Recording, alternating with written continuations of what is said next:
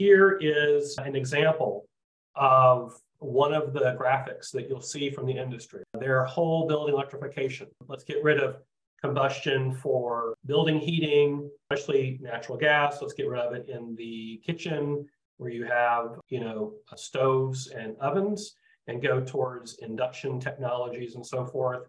Let's go to basically everywhere that we had any sort of combustion in the building. Let's get rid of that and go to electrification.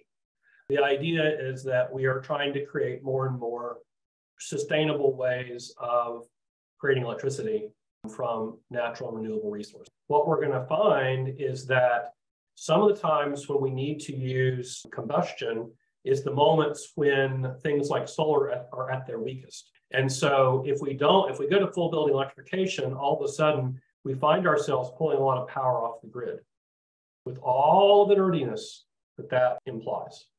Okay, so the purpose of this particular presentation is to show the specific type of biomass combustion system actually turns out to be a superior option in a sizable number of cases to full building electrification. So I came up with the term carbon negative mass heater because, of course, one of the huge things you hear over and over and over again is carbon and carbon accounting. I'm a member of several different groups that are looking at the carbon footprint of everything, the carbon footprint of a building, both embodied, how much does the building take to build, and also operational carbon. A carbon negative mass heater is a complete building heating system that integrates a high efficiency biomass combustion core with a thermal mass to create a heating system that provides net sequestration of carbon, removing more from the atmosphere than it releases. So as I said, this system description is generic to allow for future innovation, but we're going to use a specific configuration of a rocket mass heater as an example for this presentation.